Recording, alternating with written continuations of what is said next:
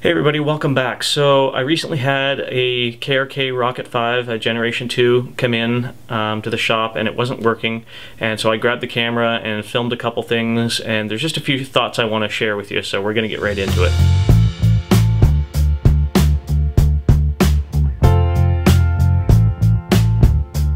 So basically, there were a pair of KRK Rokit 5 speakers that came in. One of them was working, one wasn't. I suggested that the second one come in just for some preemptive maintenance with it.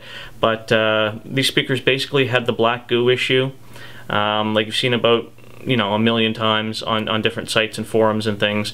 So I'm going to go through a couple things that I did to repair these ones and get them working again. And we'll probably come back here, and I've got a few other thoughts to share with you after I go through some of the main points that I already pre-recorded. So I mean, you can see on this unit here I've already removed the caps. I have replaced these two jumpers here. There was this one resistor I replaced. These other components in here I was actually able to clean up the leads good enough, and all that's left here is a little bit of flux. I've got a couple more jumpers here to replace, but you'll see, like, up over even here on the power supply, this is a very common, this 2K resistor over here. This one commonly heats up a little bit, and it sort of bakes that compound, and then the compound sort of becomes almost like an insulator and seems to trap heat, because you can see even on some of these components in here where they were heating up and it was actually causing damage. But this potting compound is even down like in these diodes, down in the through holes for them. So yeah. Now this stuff that's on top of these caps, I wouldn't necessarily worry about that too much. It shouldn't be as much of an issue. Now if you get done cleaning the board and everything, and this was gooped down over the side and touching something, of course that could be an issue, but it just being on top of the caps here like this and on top of this one transistor, it shouldn't be an issue. So don't worry too much about that stuff, at least not right off the bat. But like all down in here, all this corroded junk, like right on where the wires are coming out of the power amp. And on this one, actually, it was even bad enough that a lot of these other, even on back, there was actually corrosion from where, it was just corroding right down through from the top to the underside of the board. So I've worked on quite a few of these now. Usually this is enough to resurrect them, and they'll work for years, but, you have to be comfortable taking that risk. You sort of have to know what your skills are. And I'd say try it once or twice. That's the only way you're going to know if this is something that you can do reliably. This is one of the worst examples that I've ever seen. And if we get a chance here, I'll actually show you the other speaker. How that one really has almost no signs whatsoever of the potting compound going bad. So that's another issue too. When you get these, make sure you get them in pairs, so that after you're done the repair, you can compare the two and make sure that they're going to image properly, that they're performing to a similar specification. Because if you don't do that, you could have one that's slightly muddier than the other, and they'll never sound right in a stereo configuration.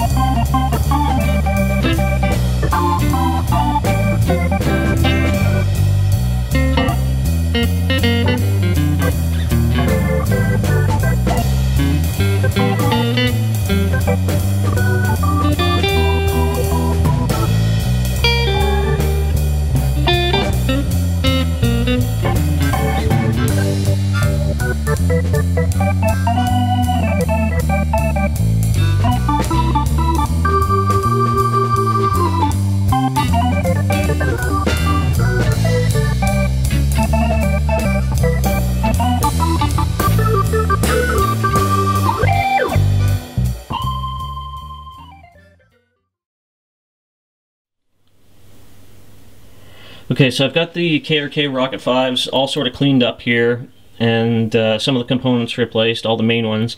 Still not getting as loud a volume as what should be coming out of them, even with the volume turned all the way up. So this is a little trick that you can do with transistors that are partially conducting if you're getting some volume to the circuit, to figure out whether it is the transistors themselves or some other component that's malfunctioning. And basically what you want to do is you want to turn your input volume all the way up, run a reasonable signal. You want to be careful that it's not too loud.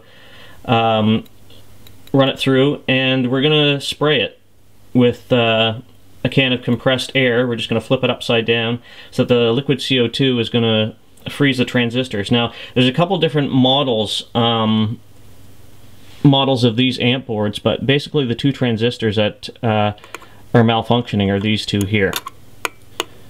So we're going to chill those down and see if it comes back.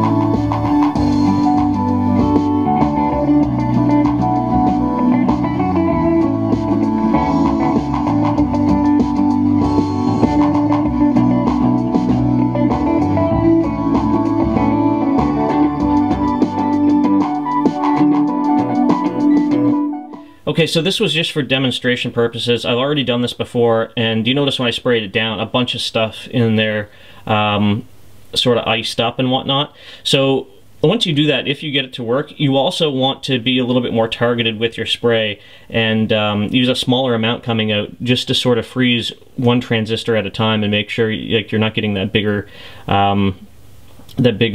chip that's in there. So this part of the circuit here, as far as I can tell from what I can sort of piece together, is actually the limiting circuit. And a lot of these types of speakers, both monitors and PA speakers, the limiting circuit, if you're getting volume through or you get a lot of crackling and stuff like that, a lot of times you'll find that the volume problems are actually being caused by the limiting circuit kicking in. Sometimes they'll go into distortion, and sometimes they're just not allowing the output volume to come up to where it should be, up to full. Now, this is only for this model of speaker. There's a different type that has an optocoupler that they'll use to control that circuit. So more than likely, if you did have a problem and it was in that part of the circuit, it would be with one of the transistors. Otherwise, the optocoupler that's in there, it would likely just be non-functioning if there was an issue with it.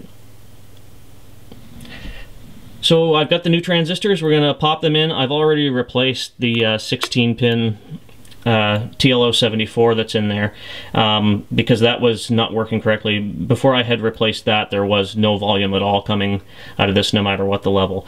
So we're just going to replace those two last transistors, and this unit should be good to go. Okay, so everything's been replaced and all fixed, and let's see what we got going on here.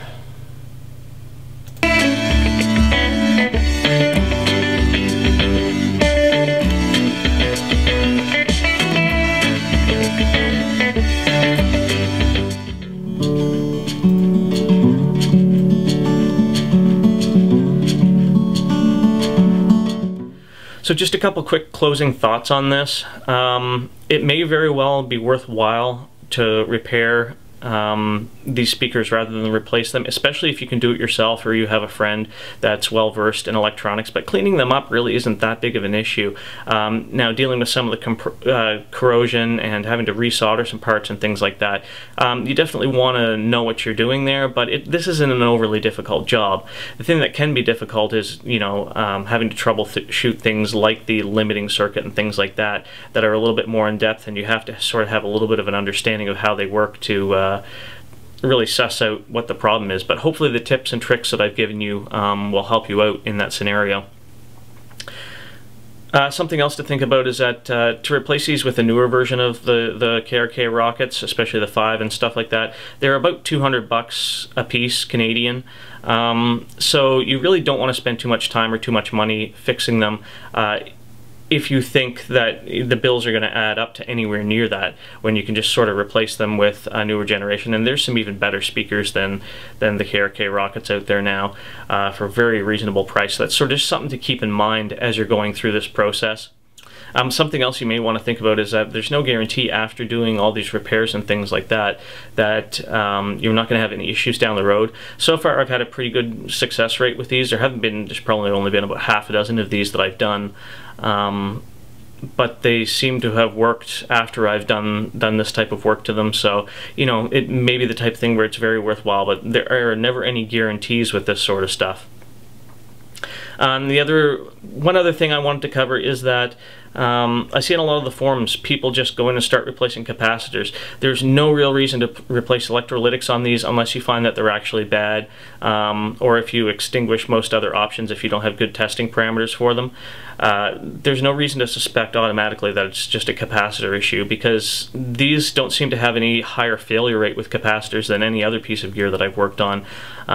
You know, if you see that they're bulged, or if you can test them and they're not in spec, then you replace them. But there's no reason just to go through and start replacing all these capacitors, because, you know, to get decent quality ones, it can be fairly expensive by the time you're all said and done. Whereas op amps and stuff like that, and some of those little transistors, for instance, I mean, they're not even $1 a piece. You know, the longest part of it and the most expensive part is just going to be soldering them in there. So hopefully that helps you out. If it did, like and subscribe, and hopefully we'll see you back here for some more interesting content. Cheers, guys.